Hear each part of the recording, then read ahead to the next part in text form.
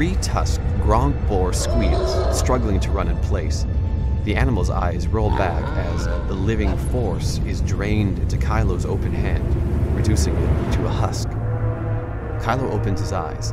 His face has more life, his eyes brighter, scars receded. Empowered, grateful. More. There is no more. You have consumed all that remains. A wind cuts from an ice cave beyond. A faint glow within. What's down there? A vengeance. I can feel it. There is more within. Go. Kylo puts on his mask and enters.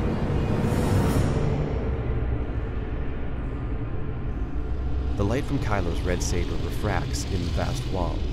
The cave is empty, but not silent. There is a sound from the darkness. Breathing.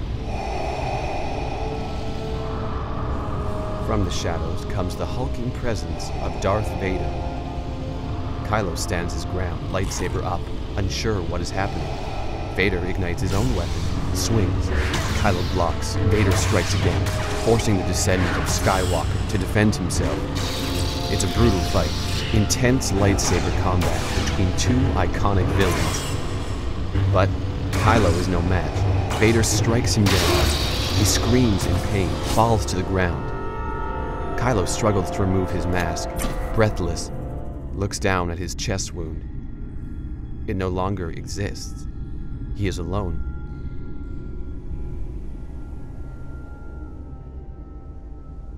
Kylo staggers from the cave, angry, disoriented. Where is Mortis? The well of the living force. The source of the galaxy's birth. I want to be stronger than those who came before. Where is it? Kylo's eyes are alive, hungry. You are not worthy of its power. Not yet. Kylo reaches out his arm and force holds 𝗃𝗏𝗲𝗄, delving deep into his mind.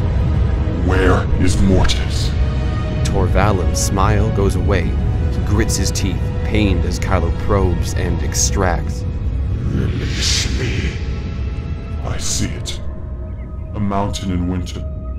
No. Fall. Betrayer, I gave you knowledge. I gave you everything. I know. You've given me so much. The light of the living force drains from 𝗃𝗏𝗲𝗄 into Kylo's open hand. Thank you. The ancient being falls dead, reduced to a withered shell.